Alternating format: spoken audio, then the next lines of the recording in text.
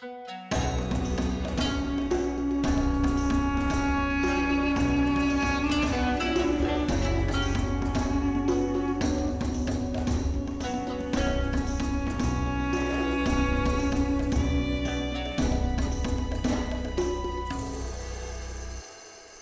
gamers, this is Liz Davidson from Beyond Solitaire, and I'm finally starting a tutorial series I've been wanting to do for a long time. This is going to be a series dedicated to Cuba Libre. This is a coin game. It's designed by Volker Runke and Jeff Grossman, and it is dedicated to Castro's insurgency in the late 1950s. This is an asymmetrical game where all four of the players have different goals, and it is meant to simulate uneven warfare, and we're going to have a deck of cards that's tied to real historical events. So this is going to be really fun. Typically in the past, I have done kind of longer tutorial videos, but I think what I want to do for this one is have a shorter set of videos that are together in a playlist. So this is definitely just the first of many videos. I'm definitely going to make one for each faction. I want to make some videos that bring the play-by-play from the rulebooks to life, and I definitely want to show off those solo bots. So beyond that, we're going to kind of see what I want to do with the series, but I definitely want to do several videos that I feel comprehensively teach this game bit by bit and make it very easy to digest. I chose Cuba Libre as my first coin to cover in this way because it is the most accessible coin. The board, as you can see, is a normal, modest size. The piece counts aren't too crazy. I really think a normal game group could easily get this game out and play it. You just have to be open to the fact that it's going to feel a little funny at first because of those asymmetrical goals and asymmetrical abilities. But if you played Root, for example, you absolutely could play this, no problem. So I think what I want to do is talk through who all of our factions are, what their pieces are, and kind of where they are on the board, and their goals. And in that way, hopefully, we'll be able to also talk through setup. So one of the best things about setup, by the way, is there are little clues on the board that tell you where things go. So for example, I knew to put a yellow piece here because it's printed on the board. Yes. And that's true for every other area in here at setup. You're also going to get information about who controls the space at the beginning of the game and what kind of support or opposition is in that space, just by looking at the corners of the little boxes at setup. So I personally think that is wonderful. It makes it a lot harder to mess up your setup. But if you want to double check everything, there's also nice little piece counts in the available forces boxes here. So you know what needs to be out on the entire board. So you can count your pieces, make sure you're looking good.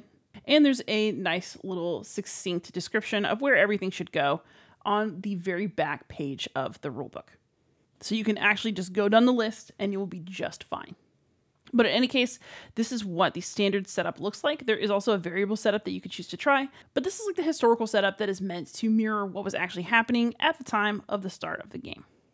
So let's go ahead and talk through our factions and look at their pieces on the board, and I think that'll be a good kind of intro for us. So our first faction is the government. So this is the currently dominant government in Cuba. We know that Castro is on the rise, but these guys are trying to keep power, and they have some forces that are going to help them do it. These dark blue cubes are called troops. The light blue cubes are police. And then they also have some bases, but there are no bases currently out. That's why there's a 0 here. If you put a base out, you'll see the 1. And if you put the other one out, you'll see the 2.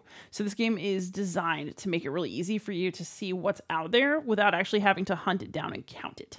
We know the total number of forces that the government gets to have. They're currently placed according to that last page of the rulebook for standard setup. We also have information about how to win. So we know that the government's going to win if their support is greater than 18 and all cities have active support for the government. And I'm going to talk about at what point you win shortly. But that's our goal. And as you can see, we're tantalizingly close at the start. It's a little mean, actually, to put the government so close to success and just know that things are going to go wrong. Because we are currently starting at 16 total support. We need over 18, but we're so close. And things are looking pretty good for us in the cities right now. Maybe we don't have active support, but we control them. And, you know, there's stuff that we can do to get them on our side. So things look tantalizing for the government in the starting setup. One thing that you'll notice, by the way, is that the government's pieces are all cubes. Everybody else's pieces are these little cylinders. And that is because the government is the only faction in this game that doesn't represent some sort of insurgency. We're going to talk about that as we talk about these other factions. So we know that the government wants to have a lot of support, that they want to, especially to have support in the cities. And we also can see up here that our current alliance with the United States is strong. So the US is currently going to help us. There's even an aid token on this initial setup tracker underneath our starting resource token. So foreign aid, the government, and the syndicate all start at 15 resources on this track. You might have also noticed that active support is specified, but there are places that have passive support or even are neutral. So that's also going to be a major part of this game, is pushing these areas to swing back and forth according to our desires as we play. The next faction, which sometimes gets along with the government as long as the government's helping them make money, is the syndicate. So the syndicate essentially represents organized crime. They're the mob. And so their goal is to have more than 7 open casinos out. And they also want to have more than 30 resources. So that's how the syndicate wins. They need money. And that's what they want. They just want to be filthy rich. We all government people can do whatever you want, but let us make our money. So we start with 3 open casinos out on the board. There will be things that can happen to close those casinos, but, hopefully that won't happen. The syndicate also has access to guerrillas, which is what these little cylinders are. So when the top of the guerrilla piece is blank like this, what that means is the guerrilla is undercover. When you flip it over and you see a symbol, so coins, in this case for the syndicate, that means that this guerrilla is currently exposed and vulnerable. And so whether or not the guerrillas are exposed is going to matter during battles over various spaces on the map. The casino also has access to cash, which we're going to talk about later, but essentially they can put little caches of cash, in various places on the board and then spend them out in order to take extra action. So, they're laundering money and they sometimes spend a little to get a leg up on tempo. Down here in the bottom right corner in red, we've got the 26th of July forces. These are the opposition to the government, which is why their pieces are red and why opposition to the government is also red. So just as you have passive support and active support, you have passive opposition and active opposition. The 26th of July forces are trying to get their opposition plus bases greater than 15. So right now they're starting at 7. It seems like they have a long way to go. But you'd be surprised at how well they can do, no matter how strong the government looks at the start of the game. So like the syndicate, but unlike the government, the 26th of July forces are going to be guerrillas. So again, they have a blank surface for when they're underground and they're in hiding. But there's a star on top if they are exposed. And they also start out with 1 base on the map, and you can see that because that 1 is revealed on this space. And then we have the Directorio. So the Directorio is kind of a neutral party that wants to control portions of the population and they want to put bases out, but they're not looking for a support or opposition. They want all of these areas of Cuba to be neutral. So when they take over areas, they are going to be pushing this scale towards the middle, towards neutrality. But their goal to win is to get the Directorio population. So basically that means in areas they control their little population numbers. They want to get this population plus the number of bases they have out above 9. So they're going to be trying to control various areas on the board and they're going to be trying to get their bases out. And that's how they score. So as you can see, they're not doing super hot right now. They are at 1 for DR population plus bases on this little score tracker. And that's because the only place they have any control in right now is Camagüey with 1 population. So that's where that number comes from. And they, like all the other factions that aren't the government, have guerrillas. So we got a star on one side and a blank on the other side. So that is pretty much the setup and the very basics of what everybody wants and where they start. So I want to talk about the general flow of the game because I think that that's what makes coins really special. And then we're actually going to cut this video because I want to keep things really short and really tight so that you can watch what you need to watch and then you don't get stuck watching things you don't. So I'm going to talk about how to set up the deck, and then we're going to do a more detailed map tour and terminology tour in my next video. So I want to set up the deck and then talk about how this influences the flow of the game. So here are our 48 event cards. If you look at them, they have little events on them, and they also have symbols for these factions in various orders. I'm about to explain why that is the way it is. But first, I want to actually set the deck up. So again, this is under setup. For deck preparation, just follow those instructions and you'll be fine. But this basically says to separate the 4 propaganda cards out. These babies are the propaganda cards. As you can see, they say propaganda on them, and they're a different color than everything else. So you should be able to spot them pretty easily, even if your cards are mixed up. But you separate these out. These are really important. Then you shuffle all these other event cards together, which I have already done. So if you want to play a shorter game, then you set 8 of these event cards aside. So don't look at them, just take them out. We don't want to know which events don't come up. And then you're going to split all the remaining event cards into about 4 piles. So I'm going to do that right now. All right, amazing. We've got 4 piles. Now we're going to take these propaganda cards. Oh, yeah. And we're going to shuffle 1 propaganda card into each pile. So we'll just lay them out. And then you shuffle these one by one and stack them. So I shuffled pile 1. We'll put it here. Pile 2's been shuffled. We'll just put it here. And then pile 3 and pile 4. So now I have this event deck, and I know that roughly evenly throughout this deck, there are 4 propaganda cards. So what do the propaganda cards do? The propaganda cards trigger a check to see if somebody has won the game. So remember all of those lovely victory conditions that we talked about during our little setup discussion? Propaganda cards are what trigger you to check for that, and if you are holding your victory condition at the propaganda round, then you win the game. There's also a special propaganda round that does trigger that we'll talk about in detail, but we don't need to worry about that just yet. Know that the propaganda rounds trigger a check for victory, and then if nobody wins the 4th propaganda card, which is pretty rare, but it does happen, then there's a way to determine your score and then determine who won that way. So not only do the cards help to determine when you score, the cards in Coin are very much the heart of the game, and they help to determine how we're going to use this sequence of play area on the board. So I want to conclude this video by talking just about the general flow of a coin game, about sort of the beating heart of how a coin game works, and that comes from the cards. So for every round of a coin game, you're going to reveal your current event card, and you're going to reveal the card that is coming up. So you always know what your card for this round is, and then what the card for next round will be. So you get to see those events, and you also get to see the order of play. So I'm going to pull this card into the middle so we can have a look at it. So as you look at this card, you can see a cool historical image.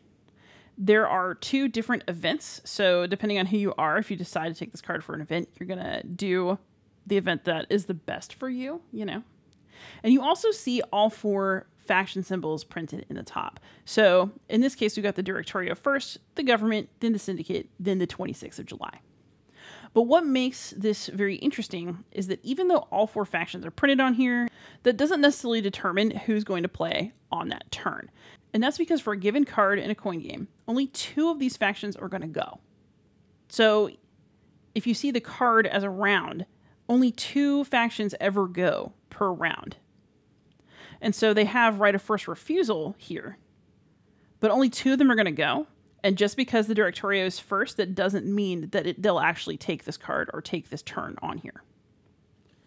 So let me explain a little bit more about how that works. Right now, all of our factions are eligible. And so everybody could go. After people have taken actions on this first turn, that will no longer be true because they're going to be ineligible until the card after the next one. Sometimes it's worth it to forego your turn to either get a really good event or just get first crack on your turn. The other thing that's interesting about this game is that whoever goes first essentially limits in various ways what the second player on a round is able to do.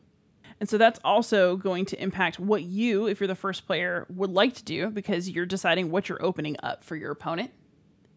And it's also going to impact whether you want to go second on a turn. Because, for example, even if 26th of July manages to go on this first turn because people pass, they might want to wait and then get first crack at the actions on the next turn because they know they're going to have the first chance to do anything on the following event card. So let's say the Directorio does want to just go first for the game. Let's open it up. So this card is up. They are the first faction printed on the card. That's the active card. Now they have a choice. And their choices are going to affect what whoever plays second can do. So if they do an operation only with no special activity, then the second faction can only do a limited operation. If they take an operation with a special activity, then the second faction is going to be able to do a limited operation or the event on the card. So maybe you leave yourself vulnerable to somebody coming after you and taking that event. Or if you take the event, then the second faction that goes can do basically a full turn of anything that isn't the event. So they can take a full operation and add a special activity. So whatever the Directorio does is going to impact what the person after them is able to do. So if the Directorio goes ahead and takes the event, that's going to let us march some adjacent spaces and move our guerrillas around. That means that if the government decides to go next, they can do a full operation with a special activity. Whereas if the Directorio is just like, well, you know, we'll just do an operation only, then the government's only able to do one limited operation when they go next. But the other thing is that just because the government is next on this card doesn't mean that they have to go. They also have the option to wait for better times and pass. Whenever you pass, you remain eligible for the next round, which is extremely important. And you also get resources. So if you're a little bit broke, you know, you get +1 resource if you are one of the insurgent factions when you pass. You get +3 if you're the government. So maybe sometimes the government would want to pass rather than take kind of a non-ideal action opportunity because that's just more lucrative for them. If that happens, then the next opportunity to play would go to the syndicate. So they would have to decide if they want to take that limited operation or pass. And then the option will go to the 26th of July. So let's say that the government passes, the syndicate decides to go. At the end of this round, this card will be discarded. This one becomes the active card. This card is now revealed as the upcoming card. And these two factions are ineligible to go. Meanwhile, the 26th of July and the government factions are hot to trot on this next card. Come, comrades. So this is partially a game about knowing what your options are and how to take actions to get yourself closer to your goal. But coin games are also very much about timing. They're about knowing when it's worth waiting for the next event card or deciding how much to limit your own actions so that you can limit the person who comes after you. Or maybe you want to risk it all and take a really big action, but you end up giving an opponent a lot, potentially, depending on the rhythm of how things are going. So this card setup with the events is really, I think, the heart of every coin game, and it's what makes them truly interesting. So learning how to time yourself and learning how big of an action to take when you are up first is probably the most difficult to learn and most important skill when you are playing a coin game. I personally am not great at this myself, but I know what I don't know. So I think that's where I'm going to cut the first video. We've talked about the setup, just kind of the general lay of the land here, and what it exactly is that everybody's trying to do. So I think what I'm going to do next is have a video that talks about some general terms in the game, just to make sure that everybody is solid on what we're talking about. We talk about different spaces on the map, what control means, etc. And then I'm going to do one video per faction to show off their actions and what they're able to do. So for now, thank you so much for watching. I'll be back very soon with some more Cuba Libre. And until then, happy gaming.